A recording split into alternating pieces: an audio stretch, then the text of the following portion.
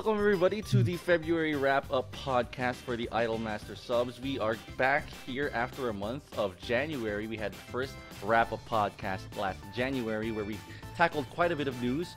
February, not as much news, and well, not as much positive news either. There is some news to talk about on the good side, on the bad side, but this isn't going to be as, how could I say it, as momentous as the last one, but we're gonna have to soldier on, and we'll have to push through with everything, both the good and the bad.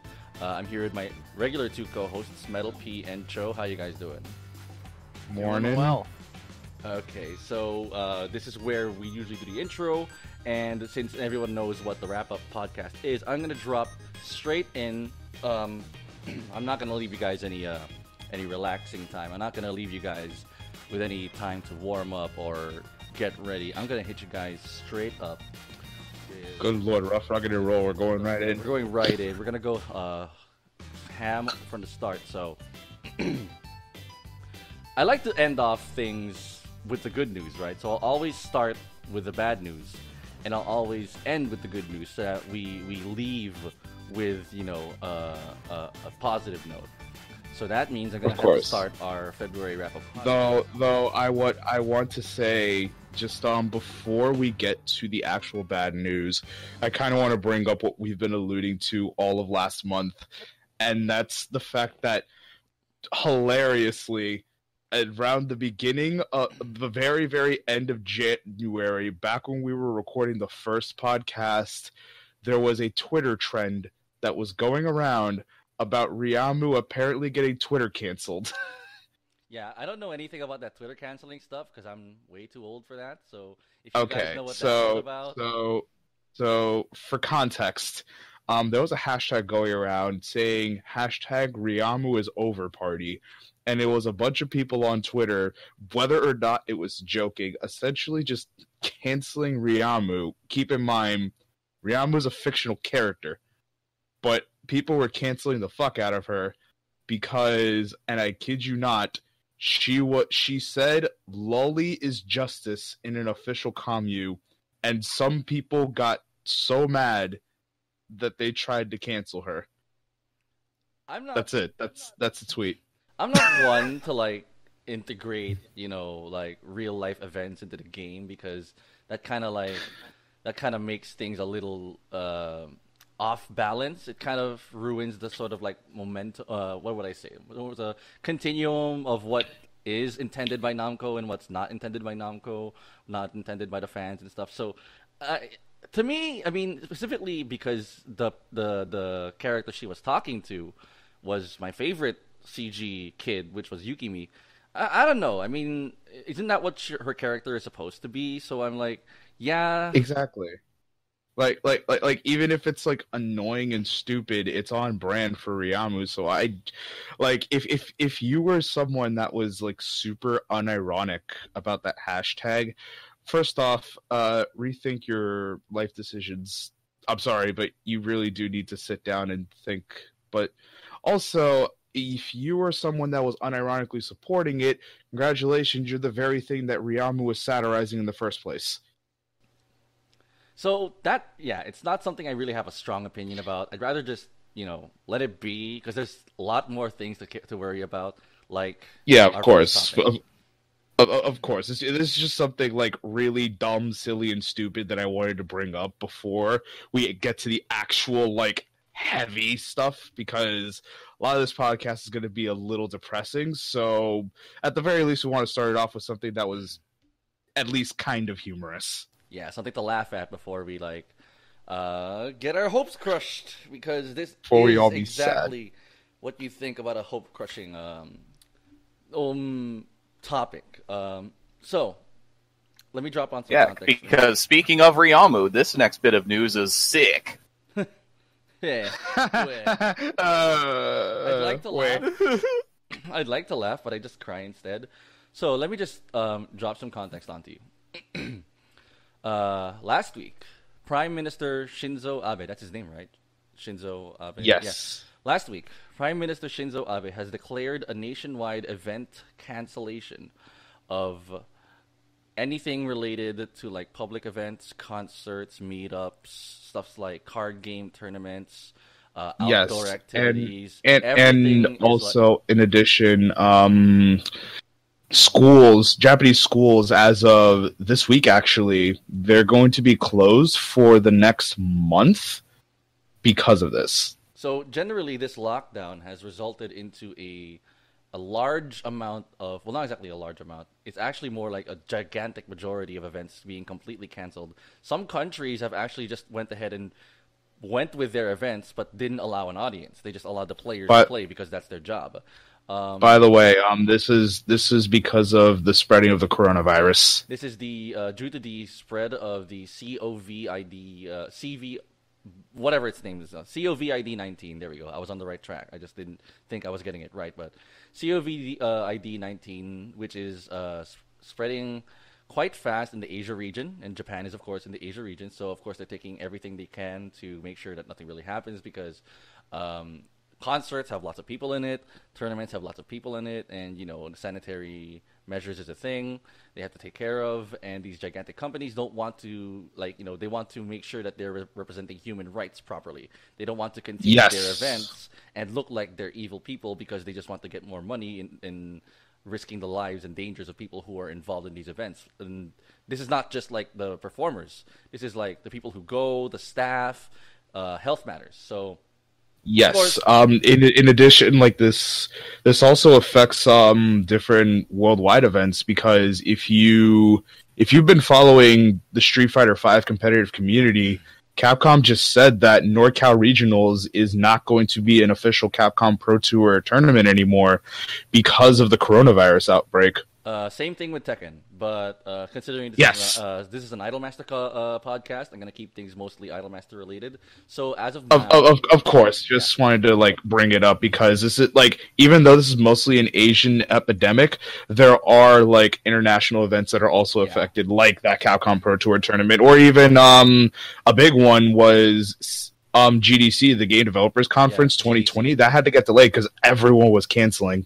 So at this point, the Idolmaster events that have been confirmed to be canceled were the 765 Pros All Stars mixed reality stage, the 315 production side and producer meeting, the Million Live Cruise that was supposed to happen last February 28th, 29th, I believe, and Hmm. I think there was a Moto Dereste night party that was supposed to be scheduled for this week, but they went ahead and canceled that one too. So while they currently are like canceling and seeing if they can like see if they can reschedule everything, they're currently in the process of refunding all the producers who have signed up, who've bought tickets and whatnot. It's just a depressing thing all overall. This is more like yeah, it's just no events are gonna happen for the next 2 weeks, and this may bleed Yeah, out. This may bleed out into events upcoming. We have Shiny Colors Spring Party, which is like 2 weeks after after the ban period. We may need to see the development of the things of how things are, or if they can be contained by then. If if the prime minister says we can go ahead and continue, or if they want to extend the ban period. If they do, Shiny Party might also be caught in the crossfire. But it's just an unsure time. It's an uncertain time for like events because um, mostly mostly it is depressing because this is where we get most of the content, right? We don't get content for like big news unless an event happens because that's where they plan to have it. yeah. Stuff like we could have gotten more news about Starlit Season, but we couldn't because Taipei Game Show was also canceled due to this virus. We can't get Yes. more stuff for Side M because the 315 Pro meeting is not going to happen.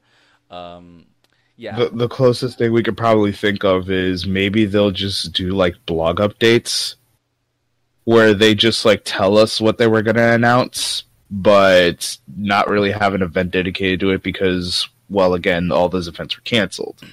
yeah. I'm not an expert on it because I have been reading like very, very, very extensively into this because I'm actually very worried about the state of this. It's not something that's going to like turn people into zombies. It's obviously not. No, no. It's I mean, realistically, as long as you be careful of what you're touching, Be careful when you're traveling, and for the love of God, I emphasize this more than anything else.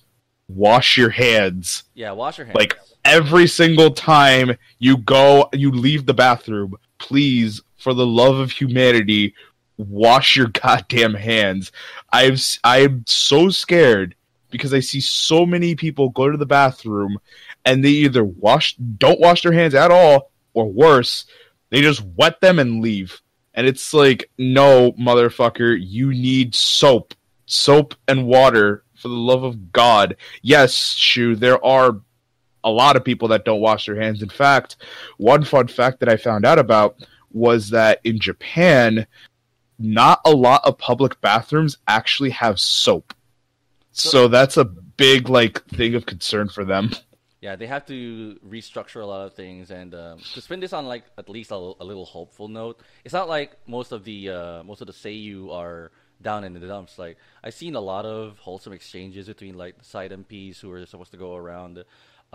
Cho from Million Lives, she was also trying to reach out to most of the producers, saying that she really wanted for the Million Live cruise to continue. And then there was because MR stage was cut off halfway through. We were almost gonna have Iori perform, and then that's when it got canceled. So Kugyu also reassured her fans that she wants them to see Iori soon and stuff. So it's not like everything is everyone's sad, everyone's super depressed, right? There's a lot of still positivity going along with how the seiyus talk to their fans and how the fans respond. It's pretty wholesome, but again, we have to prioritize their health. We have to prioritize stuff whether or not they'll be able to at least even perform, because it's still pretty risky.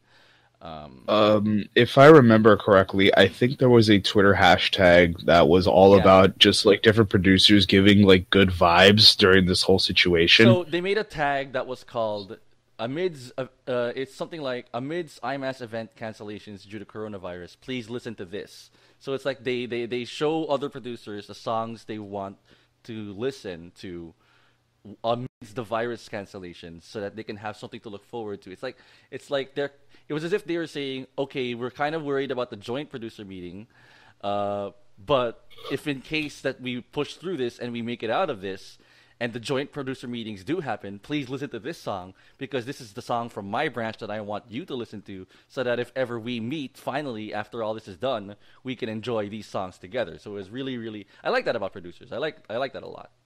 Yeah, that's good. That's really good. It's really positive, reassuring, basically saying that even though this is a really bad situation, we can make it out of this together. So, yeah, I really do like that. I like that everyone's just giving off very good, positive vibes during what's a very scary time. And, they're not even, flaming Bamko or anything, because imagine if this was in, any other country, I'd say there's, a non-zero amount of chance that people are they're gonna get angry and say, give me back my money or nothing, and all that stuff. Even though we already are confirmed that Bandai Namco and all Bushiroad, all these other companies we're getting our money back. Our money back. Well, Chiaking's news wasn't even related to the coronavirus. It was appendicitis. Yeah. She had appendicitis for I think about a week, and then she got released. Left. Yeah, she got released, so she's perfectly fine. Yeah. That's where we stand currently with the coronavirus situation. That's where we stand with how we're gonna respond to it, what we have to think about it. I mean, it's super bummer that a lot of things got canceled, but again, we have to make sure that the people who are supporting the series and the people who are performing for it stay alive at least, because you'd rather wait a year to keep them there rather than just push on and be stubborn and have them just risk themselves, right? So that's where we're going. Exactly. Yeah. It's all a matter of granted, I've heard a lot of people say that, oh, this is an overreaction, oh, they're stressing themselves too much over something that's weaker than the flu, but while I can agree there's a little bit of overreaction, especially here in the United States. Better safe than sorry at all times. Yeah, better safe than sorry, exactly. Cho, would you have anything to input with the situation and what you've heard? I mean, not much that hasn't already been echoed already. I mean, I'm somebody that doesn't have the opportunity to travel, so I completely understand that, my opinion on this isn't too heavy, but I mean, obviously for a lot of the people, because I know we had a lot of international producers that were planning on going to some of these events, and now to have them canceled is like a huge, issue to have to deal with in terms of like rescheduling, whether or not they're going to be rescheduled. Those are things that we haven't really heard from any of the other branches yet as to whether or not, hey, we're delaying these, but is it actually a delay or are we just not doing them? They're straight up canceled as of the moment. I think Bandai Namco released an actual legit, because Bandai Namco had like an entire month's worth of events for like all their stuff. They had like Idolmaster stuff, they had Sword Art Online stuff, they had Gundam, they had all that stuff, and then they said there's like a footnote at the very end that says if ever that one. All live events up until 3/15 are canceled, and there wasn't anything saying anything about rescheduling. So, of course, I think they'd say that just so that people won't expect anything, and then make plans. They want to make sure that that's why it coincides with the 315 Pro Meet. It's because of the 2 weeks. So essentially, this is more so an indefinite hiatus than anything right now. Yeah, it's an indefinite hiatus on events. We're not going to see Million Crews, of course, just was supposed to. Million Crews can't really happen. Of course, at this point. I mean, especially because it's so political about how most of Japan's cases came from a boat. So, yeah, anything concerning boats right now, might want to not do boat things for a while. Boats are not nice. We are not having a nice boat this month, guys. I'm sorry. I was about to say you're putting Azure Lane on full blast right there. What the fuck? Anyway, safety is the first thing, and we just hope that Bandai Namco and all the other companies can adjust, make the right decisions, and so far they have. It just sucks, but it's necessary.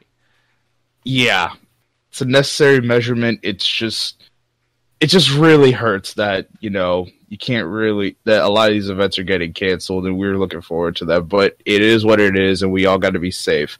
Unfortunately, traveling is so limited, so, other events might be affected, not so much in terms of, canceled, but in terms of how many producers are able to go. Yeah. Because if I remember correctly, our very own Edwin, he got prohibited from traveling by United, so as a result, he can't go to Shiny's second live.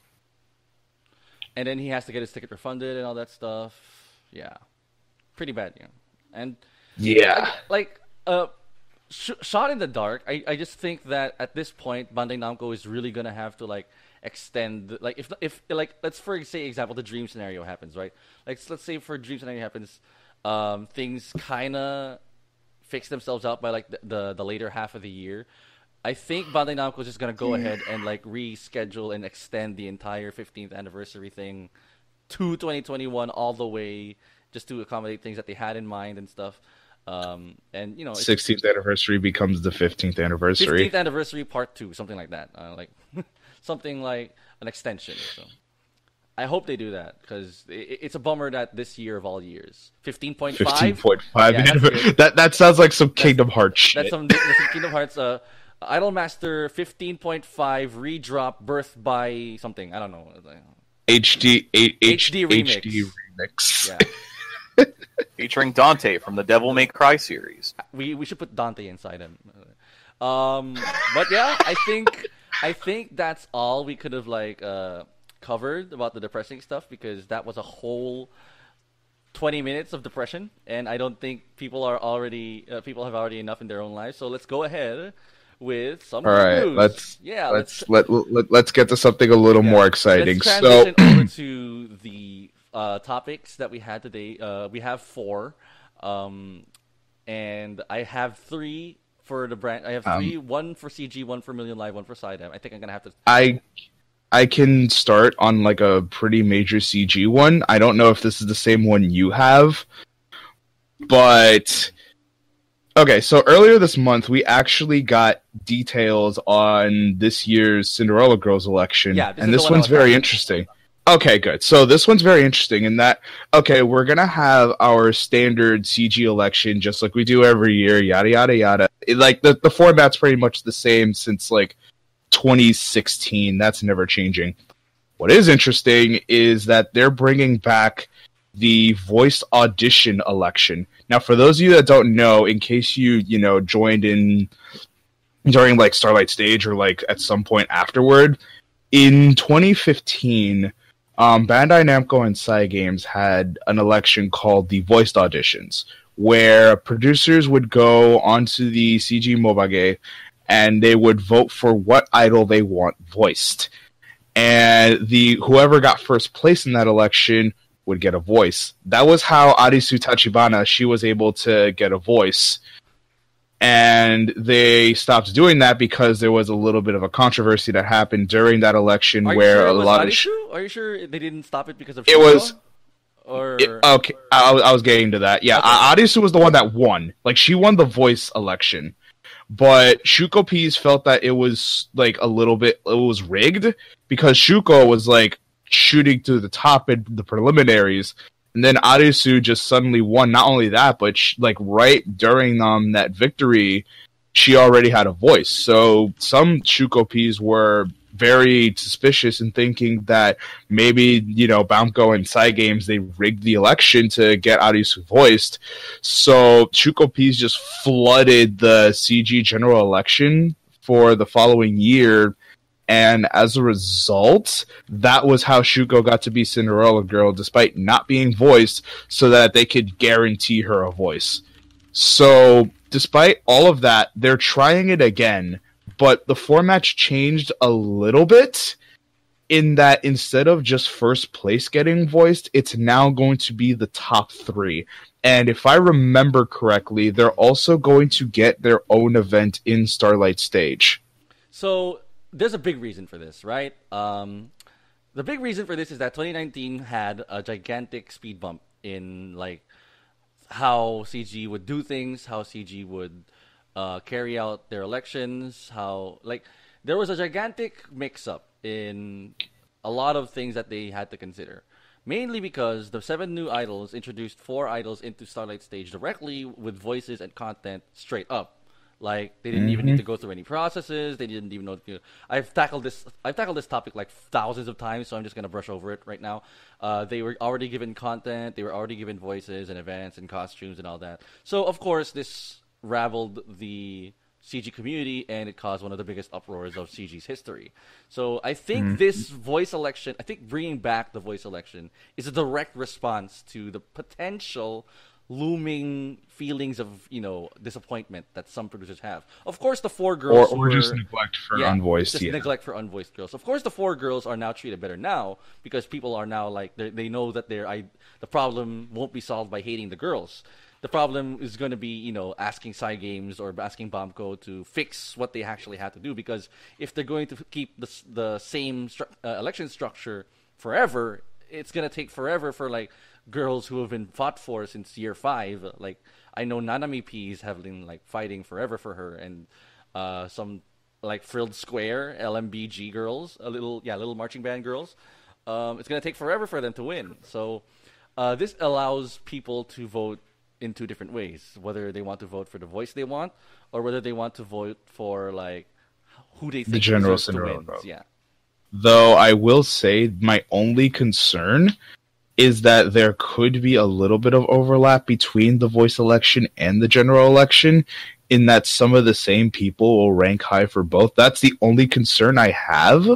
But other than that, I feel like, this is kind of a good like middle ground, where a lot of people at this point have been like focusing more on the elections in terms of who's getting voice rather than who's going to win the title. I know I have, because putting in personal opinion here, I generally do not care who wins the Cinderella Girls elections every year, because whoever's going to win is always it's always like very much assumed. Like you already know who's going to win based on who's consistently ranking high. Like I'm just going to say right now, Karin is going to win this year. Like Karin is guaranteed. She's number 1. She's going to win this year.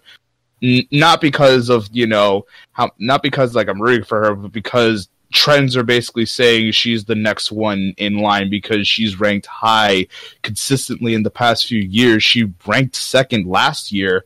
So, I wouldn't say rigged. I would say I wouldn't say rigged. I would say more that their producers are so consistent with wanting them to just rank high and win that it's predictable. You know exactly who's going to win. Like everyone knew Nana was going to win last year. Last year. Or what? Last year. Everyone knew Mio was going to win last year.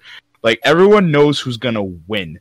That's why, me personally, the most interesting part of last election wasn't, the fact that Mio was going to win, but it was the fact that Solid Snake got Natalia voiced. Okay, that was interesting. That's a segue. That's a segue into something that was funny here. So, along with the new structure that they brought back, voice selection, and they changed voice selection to be not just the top 1 and top 1 through 3.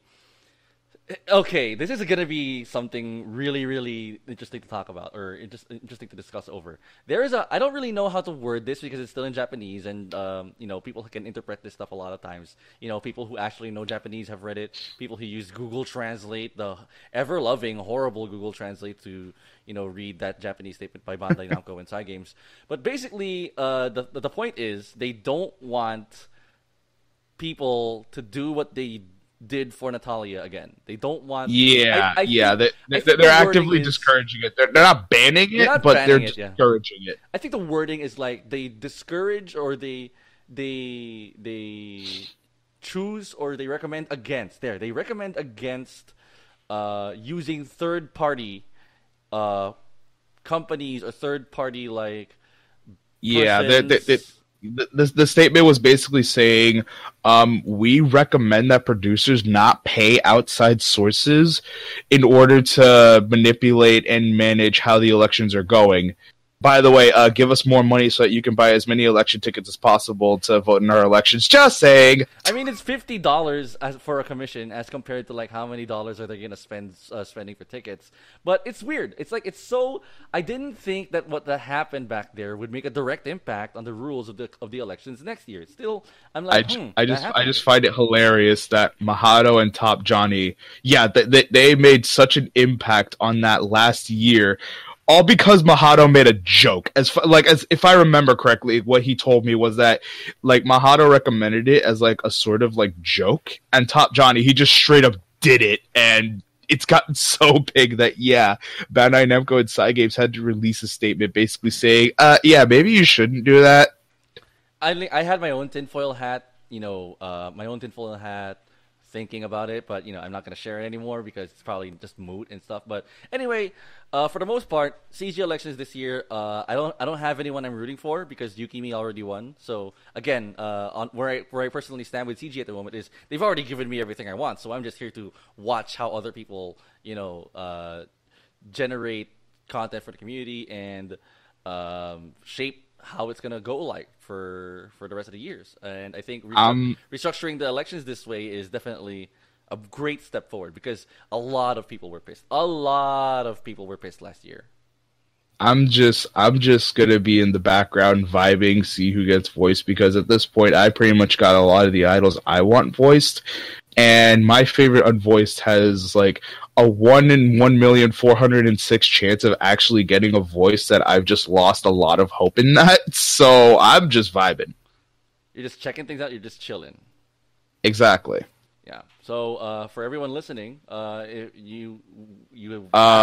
it's Aya. Oh, he's waiting for Aya. Is it Aya like Kozue's mom? Like they always push her to Yes. Be like that? Okay. Yes. But at the same time, they've been pushing, like, I think there was someone else they're pushing as, like, Kozue's other mom lately. Well, so like, that just gives me, like, was also less... pushed to be, like, Yukimi's mom, so... Alright. See, like, no Aya... Oh, man. That's crushing. That's crushing to me right here. What the fuck? Well, for the listeners out there... I mean, you're right, but also, goddammit. We gotta push through, metal. We gotta push through. So...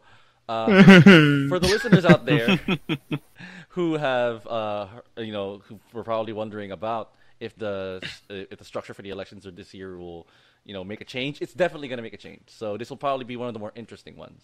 Always remember to vote, and since Starlight Stage now has integrated votings, you can vote there easier. You don't need to like get a Japanese phone number or something and whatnot. Yeah, which is good. I do like that they started integrating Starlight Stage into the election so that now more people are able to take part in the election, because at this point, I know damn well that like Bamco and Cygames are probably aware that there's a lot of international players out there, but they probably realize that the original mobile game is so inaccessible or like so hard to access for a lot of the Western audience that they probably wanted them to like partake in it in an easy way. So they decided to have Starlight Stage as another avenue for that. And that's which exactly is good. why they're cutting down on the mobile mass content and putting everything into Starlight Stage. Oh Actually, god. they're Okay. actually- Okay. That was in the middle of February. So like, can we just briefly get into that? So it's like really brief. I mean, it's not like gonna be. It's gonna like be. Yeah. fully Yeah. Of course. So basically, earlier this month, either earlier this month or very late last month, Cygames officially released a statement where they were basically just slowing down MOBA mass content, like for content for the original CG MOBA game. It would still be getting like regular like new SRs and stuff. They'd just be like less at a time. Like usually there would be the word they used was drastically reduced. Yes, usually it would be like 5 or 6 new cards, but right now it's usually just like 2 or 3. Yeah. And while we are seeing that, there was also something interesting that happened yesterday where one of the new SRs was, and I shit you not, a copy-paste of Kai Nishijima's old R with a different expression and a new background. That's it. That's the SR. As if they felt like they needed to say, or like they needed to like project, this is the kind of content we're gonna give Mobile Mass for a while. And like Ryamu got one, and it's still pretty cool, but this is inexcusable. Like, we're probably gonna flash the cards on the screen. We're gonna edit the cards onto the screen, like the rare that we're talking about in the S rare.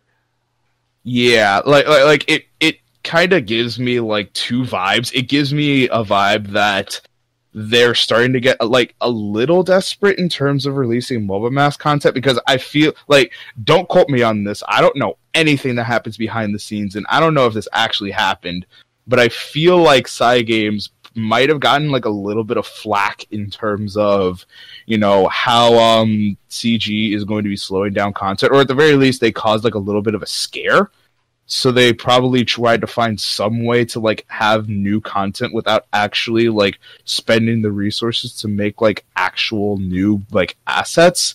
So they're essentially just like doing a lot of this filler content. And the more darker side of my brain is thinking that this is showing at possible end times for MOBA Mass. End times. I mean, it's freaky how we think that Side M MOBA is actually looking way more bright than CG MOBA at this point. It's a strange world, for sure. Granted, CG MOBA, I will fully admit, CG MOBA is very outdated. It's almost 10 years old. I mean, like Side M MOBA actually got like super great content recently, and to think that they're on that side, and CG MOBA is saying, okay, actually we put a time bomb on you right now.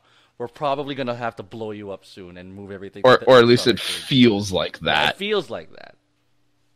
Like who knows if it will actually like keep going? I don't know, but it's like it's looking a little grim for MOBA Mass, and it's scary, but I'm also not surprised because again, MOBA Mass is almost 10 years old, which for a mobile game that's an eternity. And since then, they really haven't been updating like the actual like infrastructure. They've been like posting more like SRs and Rs for the game. Of course, they've been updating it, but they haven't like actually like genuinely updated like the UI, the gameplay, or anything like that. Like, it's very outdated compared to something like Starlight Stage. Yeah. So someone here mentioned that they don't close it unless it will really shift into SS. It's not GRE. Well. Again, I have to echo this again. It's not like GRE closed down because they were going to shift into theater days. If anything, I think GREMAS and theater days could have existed at the same time. It's just that GRE itself was a horrible platform. You know. It was basically like a lot of disagreement between Whoa. that caused GRE went what? Really? They went bankrupt. Yeah, GRE went bankrupt. So oh shit, I didn't know that. yeah, so it's not Million Lives' fault, okay? It wasn't Million Lives' fault. It's Gree's fault. And Bamco has actually learned their lesson from the Grimace scenario because they knew that the platform wasn't, well known. So what Bamco then did as a learning point, right, is that they're going to buy Enza. They're going to buy Enza so that, shiny colors won't suffer the same fate. No matter what happens to Enza, no matter, if Enza also, goes under for some strange reason. Yeah, if Enza loses on popularity, at the very least they're going to be a little more safe in that they don't have to worry about, it getting like super bankrupt, or at the very least like losing a lot of that intellectual property, because, well, they're going to own Enza. And also, let's be real here, in terms of like games on the Enza platform, people are only really focusing on Shiny Colors and Famista, which are both Bandai Namco properties. So, I mean, might as well, right? Might as well. So yeah, that's why we're thinking like the whole idea that MobaMass is gonna get axed because of the focus to Starlight Stage. It's not because well, I guess it does help that it's super outdated. Like Metal said, it's like 9 years or something. So it's going to be 10 years old next year. Yeah. Again, it's... Jesus Christ, 2011 was almost 10 years ago. Fuck me. Wow, man. But there are a lot of people who rather just click, screens. Did you know that there's still like a vast majority of like the CG Japanese fan base who don't play Starlight Stage at all? Like a vast majority. I'm not surprised. Yeah, a vast majority of the CG Japanese fan base don't even have a Starlight Stage account. Like, they don't even play the game at all. They just go to lives and play Mobile Mass. That's it. I know a lot of CG peeps who are like that. I'm not surprised. Like, a lot of those people are probably like, oh geez, like they've been playing since like 2011. They're probably the people who voted for like Irie as Cinderella Girl. Whoops! I think I'm gonna get canceled now. Oh, now you're making sorry. Podcast over. Our host has died. our host has died. Now I'm taking over the podcast. I am letting that happen.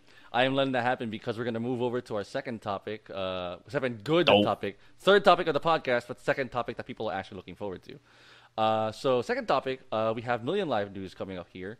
And Million Live News, we're now seeing the full effect of their new gacha scheme.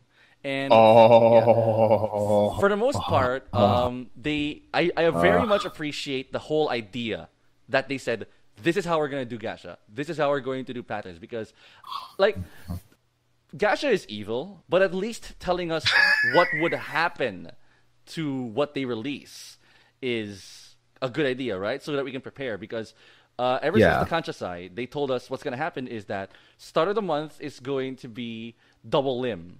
Or like end of the month over the start of the month is going to be double limiteds. And then middle of the month is going to be their classic themed ones, the seasonal gashas. Yeah, the seasonal ones, one limited, one permanent. One limited, one permanent. And then the final one is going to be Song for You.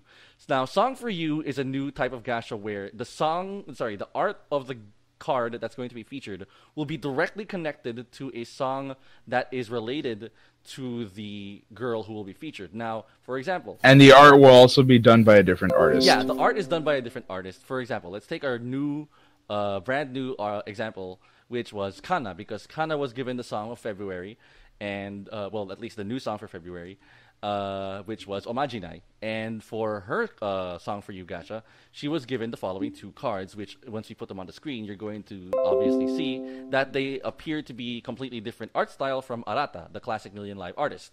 You'll see it in the Awakened card, much more so than the Unawakened card, because the cell shading is different, and then basically the art direction is completely unlike Arata's. So it's pretty cool that they're doing this.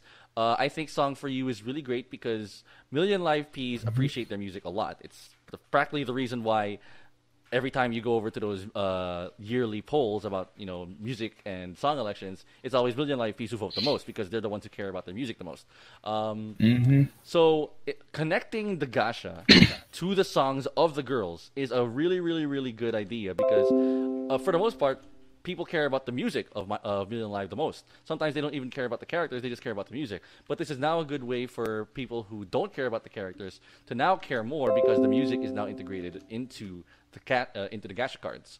And they're both permanent, so it's not scummy. It's not like super. Give me your money. Yeah. You can get these from a subtix eventually, or like by accident when you spark somebody in fast like that. It's not super scummy. That's really good. Yeah, I'm perfectly cool with them being transparent about their release schedules in terms of, okay, this is when the limiteds are happening. This is going to be when the perms are happening. Like, I do really like that. I mean, the only thing that bugs me is why the hell did they start with Shiho limited? That has me. Shiho Miki. That has me personally on tilt because I'm like, God damn it! I have been saving jewels. Now I gotta. Hey boy, we were just caught in the crossfire. We were soldiers on the battlefield caught in the crossfire. Granted, I had 7 10 roll tickets saved up from, I think it was the conscious side. It wasn't the conscious side. It was the compensation from that really weird bug where everybody got more free rolls than anticipated. Okay, so Bandai Namco gave everyone free rolls. Yeah. So I still had my tickets saved up from that. 9 rolls later, jack shit. And I'm like, I'm too poor right now, so I just lifted my hands up and quit. I, who have a completely different story, am just not going to say anything. Yeah, that's a really good card. But like, it's a great card. Especially the Unawakened is adorable. But God fucking damn it, you had to start with the limited on me.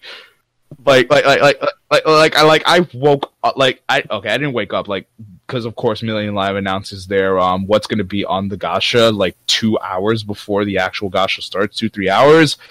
But like when I first heard it, I was just like freaking out in the worst way possible, like God damn it or shit like that. Like it was rough. It was rough. And like, Shiho and Miki, 2 very, very popular idols, gotta make that money. You gotta make them money, man. You gotta make bank. Again, transparency is the best part about this. We know that we won't be blindsided. We won't be like, because we just got off of, Shiny Colors having a very, very, horrible and abusive limited schedule like in the past 4 months. So the card is Shiho, but the 3D model is her brother. Yeah, we just got off of Shiny Colors having a very very unfavorable limited model. Concerning their cards in the past 4 months. So us cross-branch, us multi-branch people were like, okay, we at least appreciate the fact that the Million Live team are going to say what happens in terms of gacha. So that's a really good and considering that they've said like the pattern, we now pretty much know how it's going to be for every month, at least until they change it up again. Yeah, at least until they change it up. I don't think they're going to change it up because if this is like a super successful one, because Song for You gacha will have to be giving cards to the entire roster first before they change it up. So that's 52 girls. Yeah. Man. 52 months. Will we even have MLTD again? Or will we even be alive after 52 months? Lol. But again. They're definitely going to put multiples per banner. They're definitely going to. Oh, yeah. No, I mean, we already have 2, so realistically, wouldn't it be like 26 months? Yeah, 26 months. Actually, wait. Yeah, that's about like 2 years. 2 years, yeah. Doesn't seem all that impossible. But hey, man, that's more consistent content for the next 2 years. Okay, so yeah, pretty exciting stuff for Million Live. Again, we appreciate it that we won't be blindsided by gacha. Before I go to my next topic, I want to give the shiny topic a little. Before we get to the shiny topic, I'm sorry, but like just a quick shout out to the Matsuri event that happened during the month, where there was like this whole like event commu story where Matsuri lost her memory because she got hit in the head by a baseball, and she acted like a completely different person, and everyone like online freaked out. It was a lot. Like, I legit saw on Twitter, like, Japanese people were like, oh, Million Live has 53 idols now. We have Matsuri, and now we have this new one. Million Live now has a new idol girl. It's this one. She has straight green hair, and then she's also voiced by Ayakazuwa, but she doesn't sound like Matsuri. Who's this new one? We have Matsuri. We have a Holy Order Matsuri. I think people said Awakened Matsuri, which was like, wow. Can you not? Can you not use that word? Can you not use that word? Oh man, Matsuri lopping off her hair. Yeah, and then it's like straight and off. So it's like a completely different idol. It was really cool. It was really nice. I really like this event. And wow, okay. We just reminded me that the real stuff is gonna happen this March. If y'all are playing Million Live Theater Days, the real stuff is happening this month in March. Yeah, that's the card. We're going to put the card up on the screen too. So it's straight hair Matsuri. She has no idea what idols are. She actually will admit that she doesn't like marshmallows. She has no idea who Mirai and Meow is, like that. So yeah. Yeah. It's pretty nice. It's pretty nice. So I'll give this time to the shiny colors topics because I have to take a quick trip to the restroom. So Cho, go ahead and take it off. Sure. So this month has been relatively quiet. I mean, we had one of our big streams that happened not too long ago. It was it pretty much featured all of Stray Light, and it was kind of just standard news roundup kind of deal. But it's appropriate that I'm the one talking about this because they added a small new segment to the Shiny streams, which is that they are now doing card showcases and doing some recommendations for what exactly to do with the card. So when they revealed May 2, her new SSR, they also went ahead and gave ideas for cards that you should use alongside the May. And while obviously their format is a lot simpler, it's just like, dang. So I wonder which dev is looking at Shiny Review, which has been going for a couple months now, and saying, hey, maybe that's a good idea. I mean, considering that on the Shiny Colors Discord, we do have a few developers on there. It wouldn't surprise me if at least a few of them saw your videos and were just like, maybe this will be a good idea for people that are into this game for the gameplay aspect.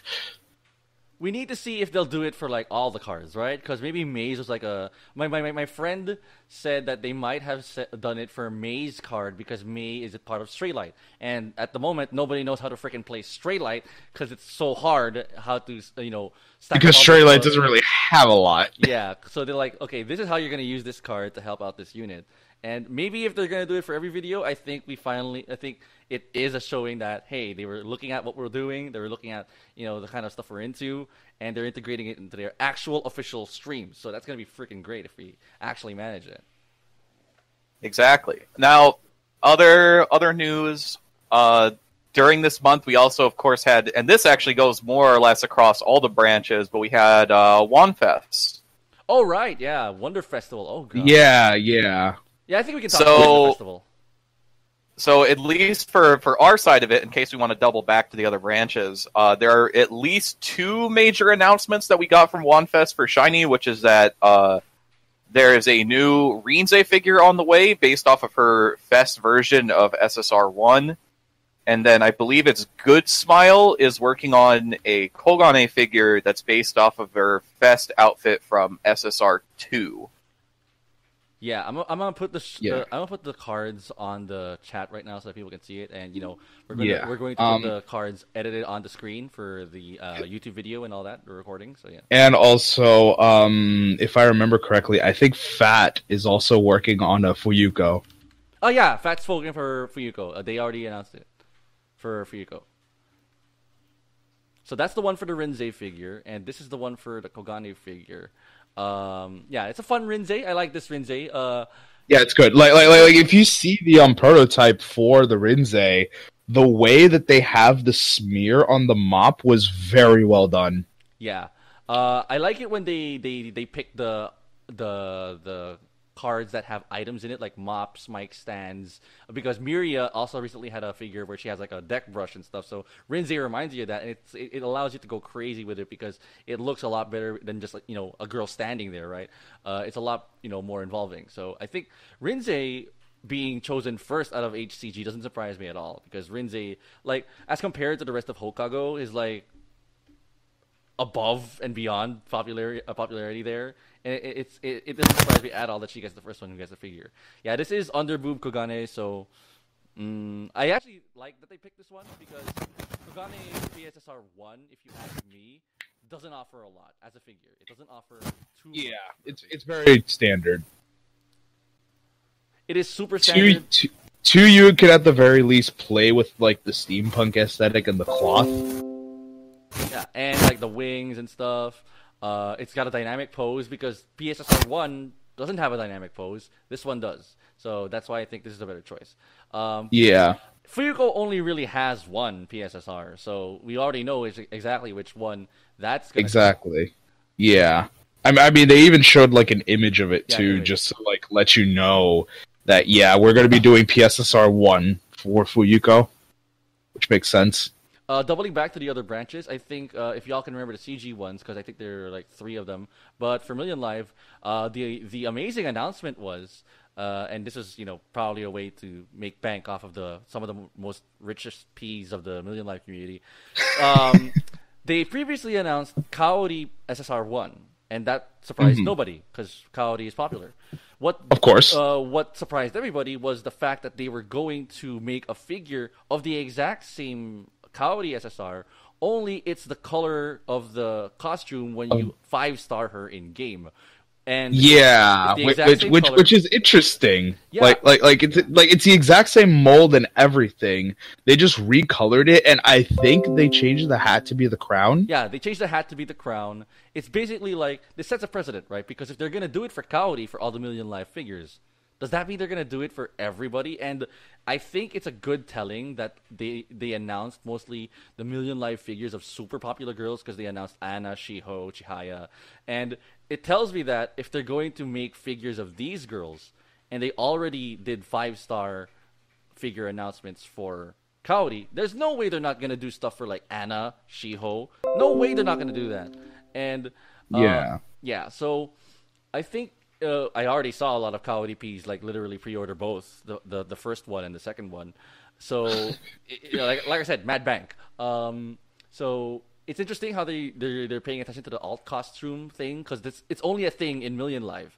The other games when you get a PSSR or an SSR, it's only one costume. In Million Live, you essentially get 3 because it's the base one, a recolor when you go 4-star, and an eventual recolor when you get 5-star. So I think that they were taking that into account when they made a Million Live figures. Yeah, that's also easy money because again, realistically, you can recycle the exact same mold.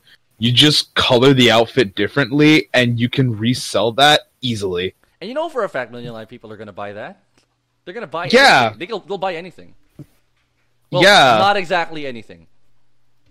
But at the very least, we'll buy like figures because they look nice. Yeah, they look nice. I personally... People will buy toothbrushes, they'll buy this. Oh, God. You had to spin it back to the toothbrush. Yes. God. Okay.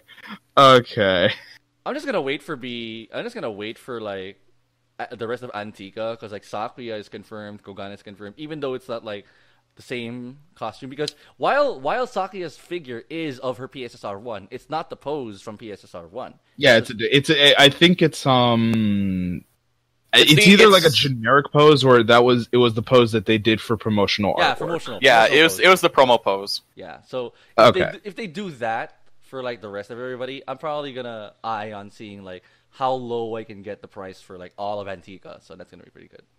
Yeah, I'm gunning for that SSR 1 Shiho, because if I can't get her in the game, I'll at the very least have her IRL. Yeah, Ryamu's is basically just her R.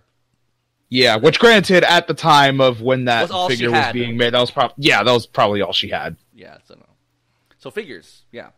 Were you done with Shiny, or were you still going to continue with like Winter? I think that's basically it, because otherwise, like, yeah, we don't really have a whole lot of other news to like explicitly talk about. I mean, I know we have Ellie in here, and Ellie does keep a lot more tabs on the news by the nature of being the primary caretaker of the Twitter. So the English Twitter. Yeah. I think we've covered all that we need to. there are two things from Shiny to like take a note of for last month. One is actually the recent event that's going on, the Alstroemeria event. Like that's pretty much been a big deal for a lot of people, considering that it gave a little bit of insight on how Alstroemeria's unit dynamics will go moving forward. I don't want to talk about it too much because it's just going on, and I don't want to bring in spoilers, but just saying, prepare to cry is what I'm saying. So for less spoilery things to discuss about the Alstroemeria event, I personally, I am actually here as an advocate to say that a lot of the art leading up to when December ended and in January and February, people have noticing that it's kind of dipping back down in quality. But when you check out the new cards from the most recent, the new SSR Amana, the new SSRs, the new SSR Amana, the SSR Chiki, or the event Chiki, and then the backgrounds, I think they actually managed to bring it back up to the quality we like, because details. The SSR Tanka looks so good. Yeah, the support SSR Tanka is so super good. It's the very soft colors, tones. The fact that they really I like it when Shiny does soft colors, right? I think when Shiny does everything too hard and overexpressed, they just kind of when Shiny goes too hard on it and goes overexpressing themselves, they get things like Kogane 4. They get things like what's it? They get things like Kaho 4. Sort of in some certain places, other than it just goes everywhere. But I think I like it a lot more when Shiny goes for softer colors, and the new support Tenka SSR definitely displays it a lot. The Kaho 4 Fest is much greater than normal. I don't basically when they go for softer colors, I like it a lot more. Yeah, I can't believe our guests out here shaming maids, saying that maid's no good. Wow. Wow. Seriously? Hey, now she's trying her best to pour the tea. Kaho is adorable. Okay. Maid's is good. I think it's just that Kaho's upgraded card was more Kaho. It's more characterization.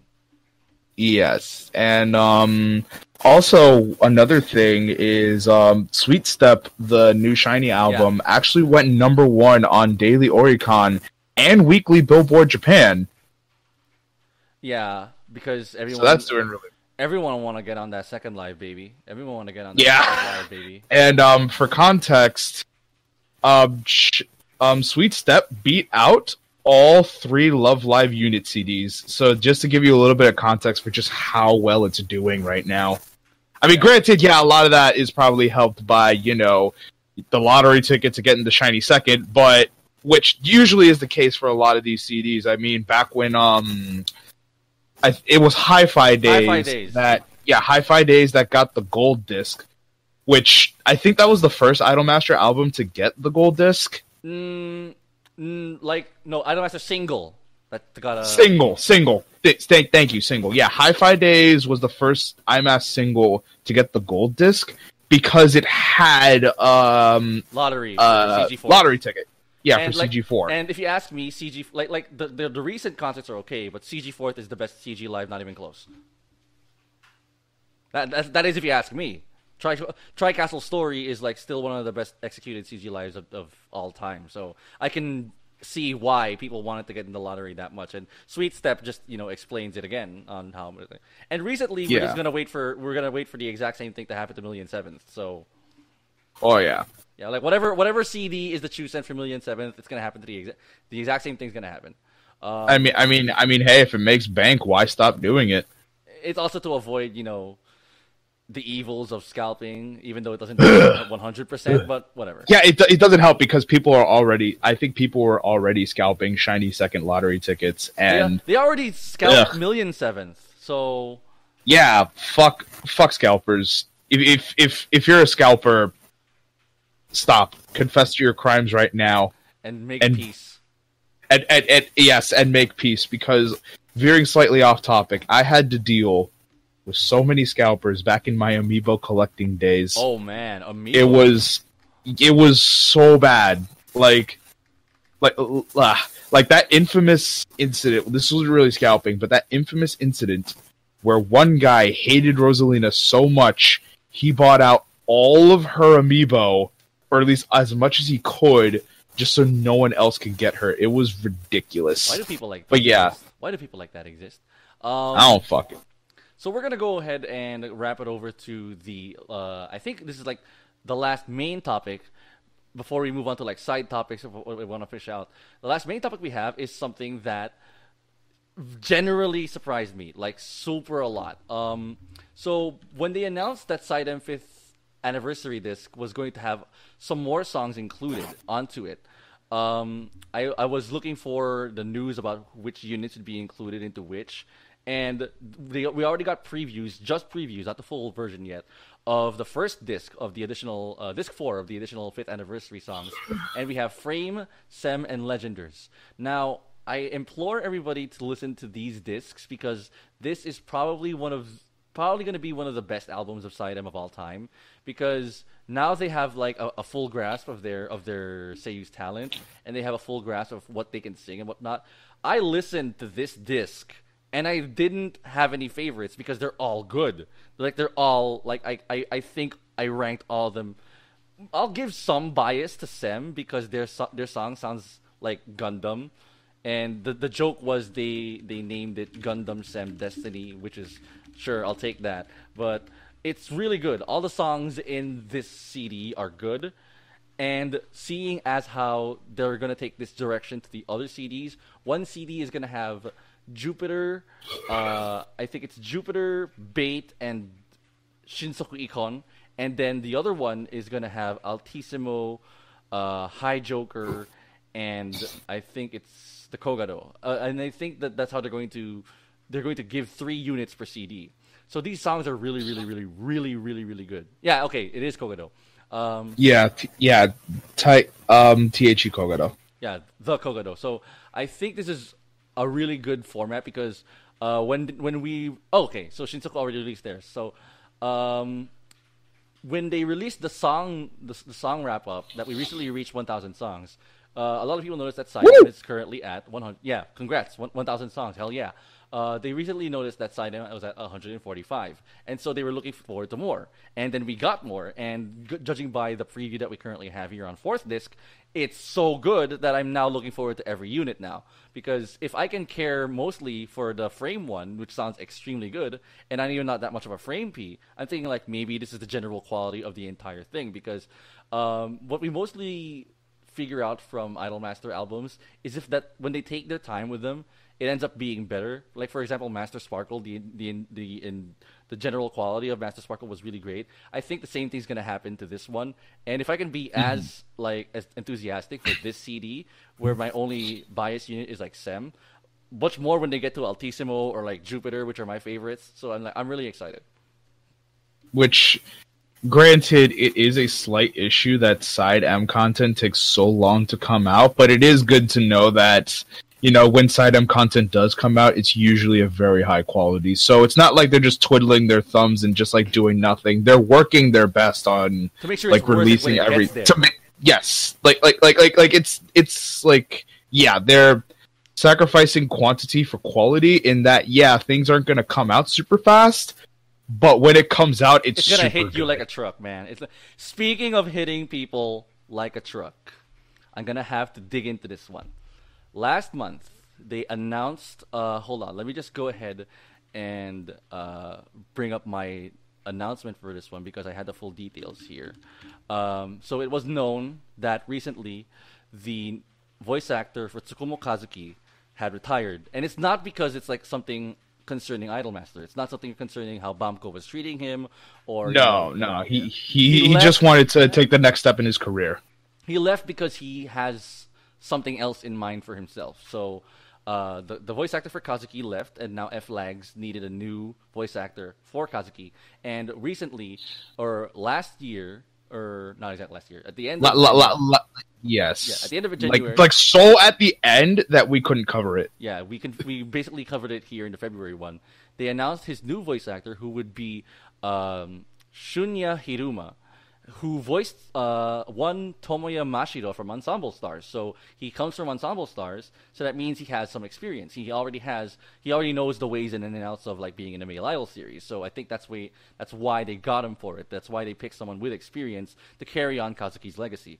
And Which is good. It's good. I think they chose him, and I think that this is like a way to help the Kazuki and F-Lag Ps to like lift their spirits up. Along with announcing Kazuki's new voice actor, they released Kazuki's latest Remember Shot. Remember Shot is a series of side M cards where they take you back to the past, where the boy was previously going through what he went through, and you can see in the Remember Shot card how he's there with a book, and he's writing, and he's so happy. And you see on the right, his dad is giving him some head pats. Now, I think in the commu, he doesn't mention his mom at all. And the Kazuki Ps are now going crazy because they feel so sorry for him because he didn't mention his mom at all. And they're now thinking, what happened to his mom? It's kind of like what's currently going on with the Sakuya situation, where Sakuya never mentions her mom. So now that Kazuki's also doing it, we're now feeling the same thing towards Kazuki. And everyone likes this Remember Shot. And just as Metal said, they may take time to make side M content, but when they actually do release side M content, it's like the best ever. And I think them releasing Kazuki's Remember Shot along after they announced like Shunya being the new Seiyu for Kazuki, I think it was planned so that F-Lag's piece won't feel too sad that they have to have someone new. And it just feels so... the execution was great, right? At the very least, this was a very smooth transition that a lot of the community took well, because like this is in contrast to what happened to like the last time an Idolmaster character had to get a voice change, which was 10 years ago with Yukiho.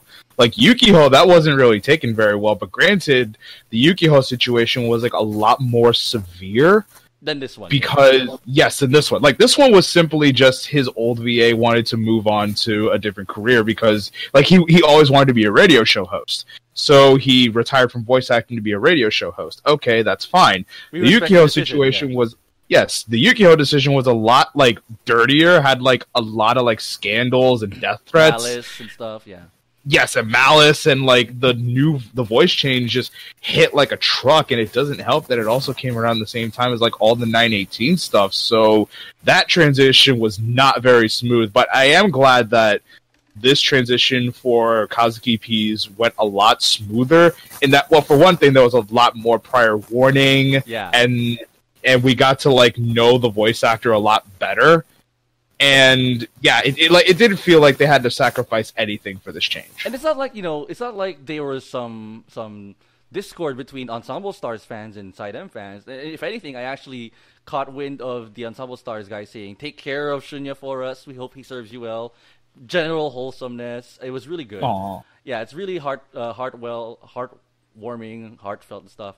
And again, releasing the Remember Shot right after this happens, it's like. So good. It's a really great move. It's like if ever something happens to the Seiyu in real life, I think releasing the Remember Shot right soon around the same time just amplifies the feeling that you get. So props to the Side M team. Again, it's really surprising now that Side MOBA is at a much better state than like what we discussed with CG MOBA, because latest CG MOBA content, that Kai card. However, here on the latest Side M MOBA content, we got this amazing Remember Shot, and again, the hat on his head, the hand on his head, that coming from his dad, like, oh man, so good, so good. I can't stop talking about this card. So that's the Side M content. That's the Side M topic, and I think we're all done for the main topics that we have at the moment. If there's any side content or side topics that you want to tackle before we close off the podcast, Cho, Metal, maybe you could bring something up. As far as I know, I think that's a lot of really what happened during February. Like, again, February was not a very eventful month, granted, for very unfortunate reasons. But, I think we pretty much just, covered the gamut for... Oh, right, I forgot! There we go. I forgot something. I forget which magazine. But there is going to be a 54-page spread for Shiny Colors voice actresses. Ah, yes. Oh, and we also have to tackle like Shiny Anniversary, where they're gonna have a campaign soon. It's the anniversary hype train. It's gonna start rolling soon. Yeah. Million Live just recently had its 7th anniversary for just the branch in general. Yeah, like this would have been 7th anniversary, but R.I.P. Grimas. Yeah. So for Shiny, again, there's the 54 pages for how many Seiyus, right? Like, does that mean every Seiyu gets like 4 pages, something like that? Oh, sorry, it gets like 3 pages. Probably. Yeah, I would say probably 3 because, like, okay, so you have the main 19. Then, of course, you obviously have like you have Hazuki because I'm sure they'll probably have a feature page for it, and then probably for Amai because why wouldn't they want to talk about him? Kaiba. Why wouldn't you want to talk about Yeah. again, man? Then again, like Shiny Anniversary is soon. They're already releasing the idea of a pre-anniversary campaign. Okay, so it's only the idols. Okay, good. So it's probably Okay. So it's still probably 3 pages each. I mean that's still a lot for a new franchise. Yeah, it's still a lot. Again, when a year happens, the anniversary hype train starts with Shiny Colors because Shiny Colors is around like April, if I believe, or is it April? I think It was April. yeah, I think. April-ish. So when Shiny Colors anniversary happens, it starts in April, then it ends somewhere around June, and then in June, that's when Million Live revs up, and then after that, when Million Live is done, it's a close packed anniversary period of original All Stars and Side M, and then once that's done, it's CG. So like when April hits, and then right after Starlight Stage, Starlight Stage is Live on Stage, and right after Live on Stage is CG Mobage, or just CG in general. And after all that, we're gonna hopefully get Starlight Season release. Yay! So once April hits, the momentum is gonna start a lot, and hopefully again hope for the best that the coronavirus isn't at full swing by then, so that we can finally get the festivities going, something we've been waiting for years. And once April starts, we're gonna slam on that gas pedal of Idolmaster content, and we're gonna be busier than ever on this podcast because again, January was busy, February not so much. But I swear to God, if things go well, the next coming months are gonna be the busiest months ever because even for Million Live and like Side M. Currently, I can already because Side M will probably announce something on 315 day because while they won't have the pro meet, they'll still announce something on 315 day. So There'll probably be a live stream or something. So the content will only get more on more. Yeah, drama on stage. I do hope they feature like best game and like Beast Wars because we've already had enough Cybernetics Wars. But best game is pretty good. And yeah, it's going to be a gigantic amount of momentum picking up ever since starting April and March. So while this edition of the wrap up wasn't as eventful as January, it's only going to get like more and more. Yeah, though I will say like the beginning parts of March will probably be a little bit of a lull period, but once we get to the middle of the month, that's when things are definitely going to start picking up because it was kind of like that for this month too. Yeah, where like the beginning of the month was like a little bit of a lull period where there wasn't like a whole lot. And granted, unfortunately, there wasn't a whole lot this month either because again the whole coronavirus outbreak. But there was a little bit more momentum like the middle of the end of the month. So who knows? Maybe March is going to be the same thing because we don't know everything that's happening in March aside from what Million Live's doing. So. March, yeah. What are we expecting for like the other branches? What are we expecting for? CG just got done with their concerts, so nothing much is gonna pick up there because election period's like 3 months away. Yeah, Shiny's probably gonna be preparing for their anniversary, so that's something to look forward to. Yeah, Shiny's gonna do like campaigns and stuff. So Side M has 315 day. That's the one day I'm looking forward to a lot. And then March is gonna be something to look forward to. And the rest of the year. Now, there is also one other thing that is nice about this month, and it was brought up on the English Twitter, and I was thinking about including it, but I couldn't find a good time to use it. So, while it is not necessarily a technical date, February 7th was a very important time in 2018.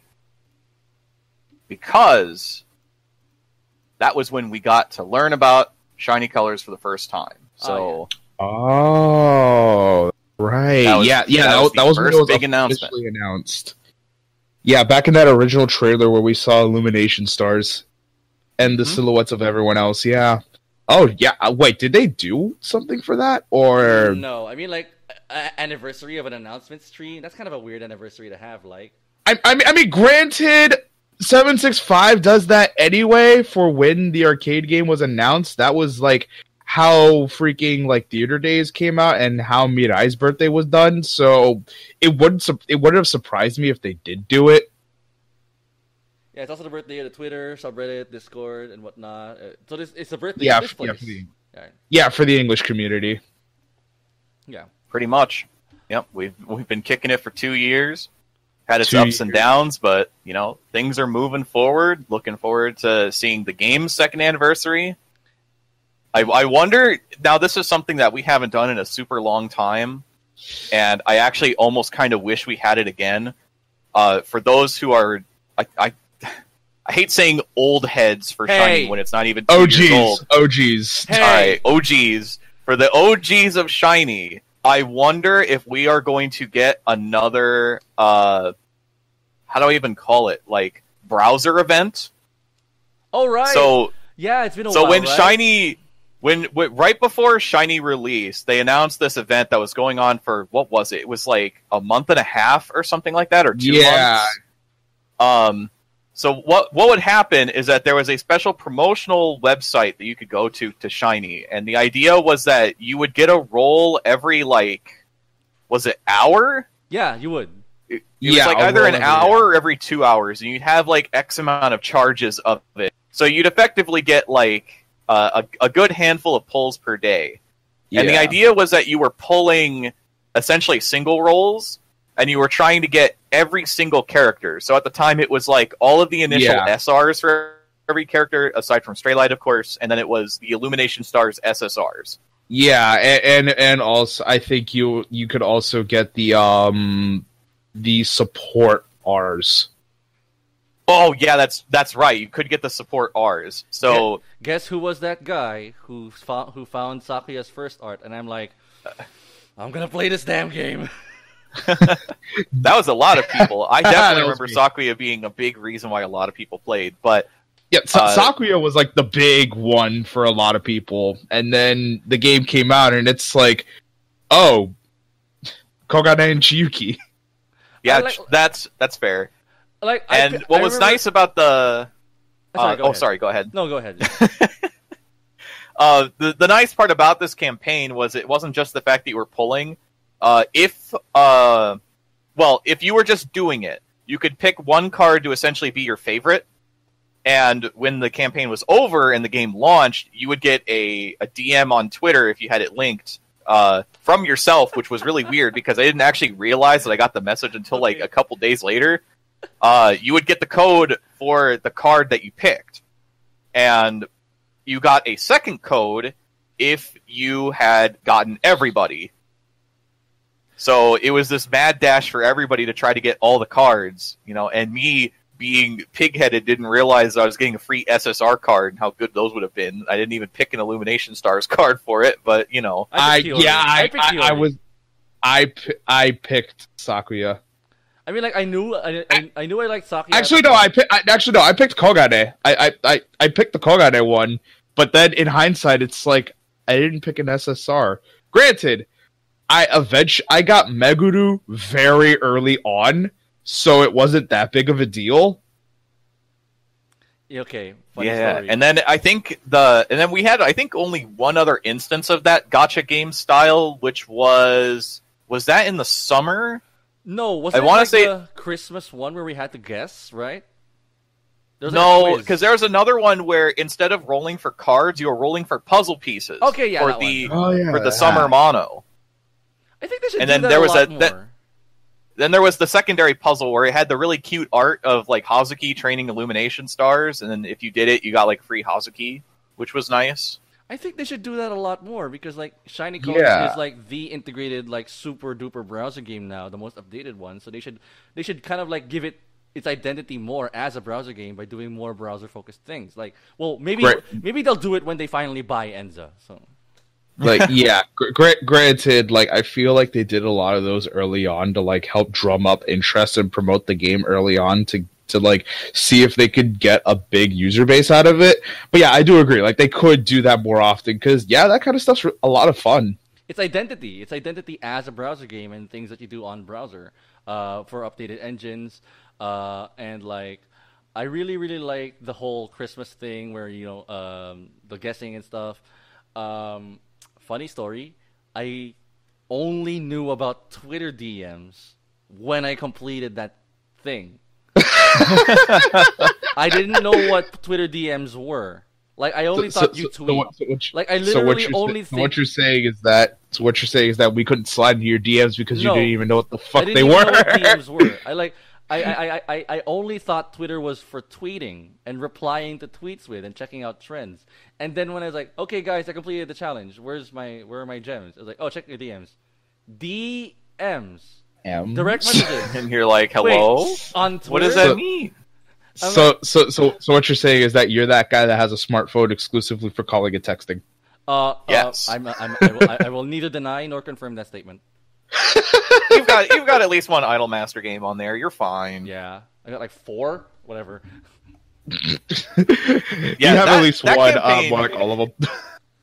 That campaign was so weird because, like I mentioned, the awkward part about it is that you didn't get a DM from the Shiny Colors like Twitter. You got a DM from yourself. Yeah, from yourself, and it doesn't ping you for messaging yourself. So it's like I didn't even realize I had the code until I had hopped on. I think it was the Discord, and they were like, "Oh yeah, just check your GMs." And I was like, "Oh, there it is." How does that work? How does another company get you to DM yourself? How does that work? Well, you agree to when you start it. It says like, would you want Shiny to be able to access your data? So it's essentially like doing a temporary shared account status kind of deal. Yeah. Yeah, it's like they essentially just like, oh god, this is going to sound very freaky and Skynet-ish, but it's like they essentially just like take control of your account very momentarily and just send you the message yourself. That's freaking Skynet, man. Yeah, exactly. Exactly. It's like it sounds very terrifying, but that's probably how it is.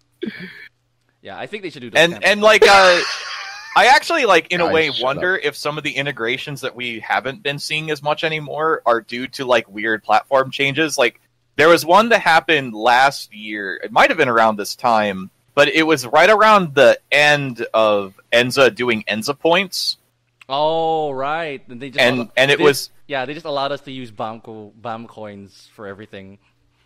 Well, it wasn't so much that. It was that, during I guess the sunsetting of Enza coins, not CG. What am I talking about? Shiny had this collaboration between Enza and Line, and so it was essentially if you had your Line account linked, or rather, if your Line account was following Shiny Colors, then like every week you would get Enza point codes that you could then just have, and I remember for a lot of people that were playing at the time, they did that for the sake of using the Enza points to unlock the Oshigoto slots. Yeah, I did that because now they're locked behind paid gems. I think that sucks.